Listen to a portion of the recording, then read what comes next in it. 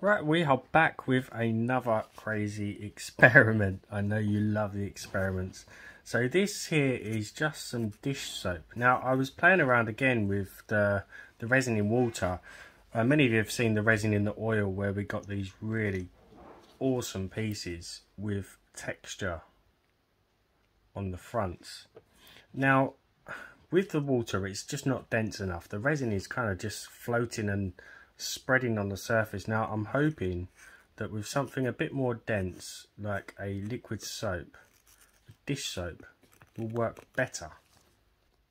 Now I think if you, who hasn't got dish soap, but it doesn't matter on the brands, it shouldn't matter at all. The only difference you're going to have is the thickness of the liquid.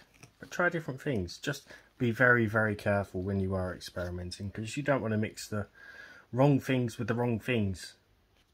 So I'm going to begin just by seeing how the resin reacts in the dish soap. Is it going to float? Is it going to sink? What's it going to do? And it is slowly beginning to sink into that dish soap. But then can we cure it? Let's try curing it now, actually, to see what happens. Okay, that's had about 30 seconds under the lamp. Has it cured? I'm using my tweezers to pick it up. We've got like a droplet form, which is quite interesting. Can you see that? That is crazy. Right, let me clean that up. So there it is, cleaned up. It's fully cured. If that had a longer tail, that would look like a Prince Rupert's drop, which is made out of glass, which I could try and get on a different video. Oh, and it's gone. I'm surprised I found that. So now we know that works. I'm going to commit myself and hope that the small droplets actually bond and stick together. Or I might add an initial layer of loose kind of beads and then add another layer that bonds them together. So I pretty much filled this up, probably a bit too much. I'm just going to repeat what I just did in the test run and just apply some of my UV resin to the soap and cure it before it sinks, which should give us an even better depth than the oil version. I'm hoping. So cure and go. So I've cured it and they're still kind of floating on the surface, which is quite interesting. So I'm going to keep going with the first layer of just loose beads, and then we'll be back for the next stage, I think. So I've applied quite a few. It's not taking too long, and you can see some of them are still floating. So I'm just going to assist them and drop them down and sit them kind of next to each other so that they're flush with the mould, which should give us a really cool effect, almost like a druzy effect, I think. And then any gaps I'm just going to fill in and do the same. So as I'm going, I'm just moving them and kind of fitting them in to create almost a shell building up the sides, and then they're moving together actually, and then I can apply and let them sink and touch the others, and hopefully they'll all stick together. Okay, so now we have our shell built up around the edge, so it's deeper in the center. I'm now just going to repeat the process, but I'm going to let the resin sink and touch the other blobs. I could do these bigger. What I'm hoping is that these are really going to refract the backing that I put on afterwards, similar to the oil video. I'm just going to let these sink and then cure. Hopefully they will bond, but I'm expecting 1 or 2 beads to come loose, obviously, because this is the first time I've tried it. We'll see what happens. Just going to cover the back completely and then just give it a few minutes to do what I want it to do. If it does, they may just float.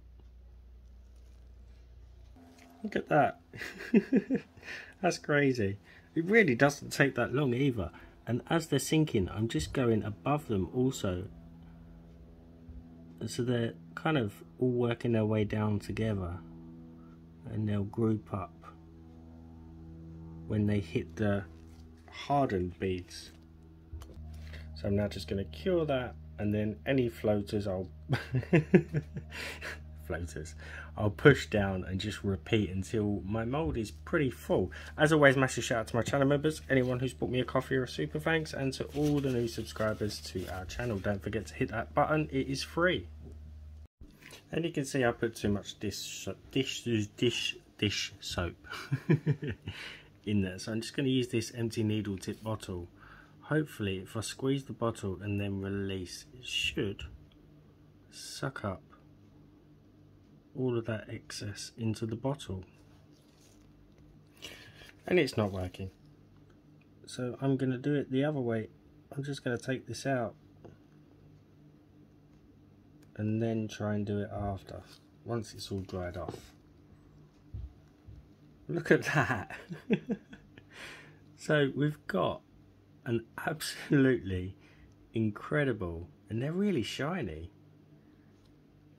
and it's kept its heart form shape. Could have done with a bit more, I think, but we're going to clean this up and then finish it off. But look at that. That is crazy. Almost reminds me of corn. So there it is, cleaned up. I just need to make sure it's fully dry for the next stage. There's some bits that I'm not overly happy with, but we can sand that down and maybe fill in some of the little gaps just to make it a bit more uniformed. So all I'm going to do is just build in, build up, build in, fill in, whatever you want to call it, just any kind of areas like that, and then cure as I go, just to even it out and make it a bit better. And that is much better already. I found just running the nib of the UV resin around the outer edge and cure it in sections worked really, really well. So now for the backing, I'm going to go with this rainbow nail powder. I've used it before in previous videos. Really wish I'd number these pots so that I can tell you which pot it is, but it looks like just a grey. But then we're just going to brush that over the back. Again, make sure it's fully dry before you do this. So again, just brush on the powder and cover the whole back. So I'm hoping that colour sparkles through. I don't know, I'm not going to look. So I'm just going to seal that in. We'll bring it flat with clear, and then I'm going to judge it if I'm going to have to look, because I'm not sure whether I'm going to need to dust it again or finalise it with a black coat.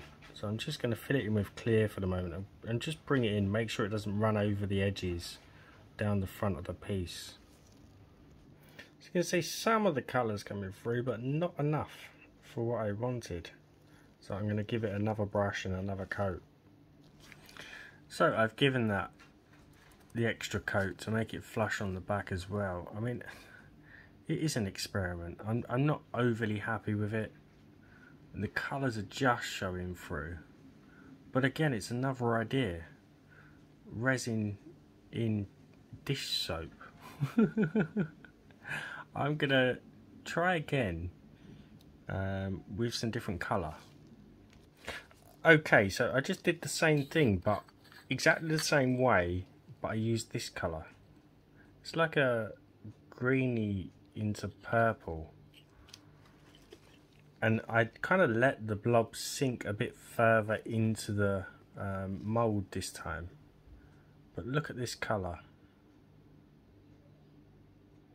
That is crazy. As always, give the video a thumbs up, drop me a comment. If you haven't subbed, hit that button for me.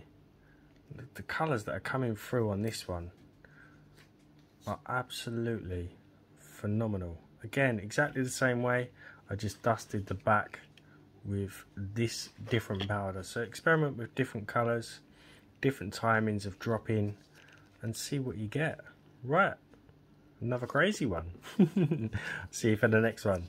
Bye for now.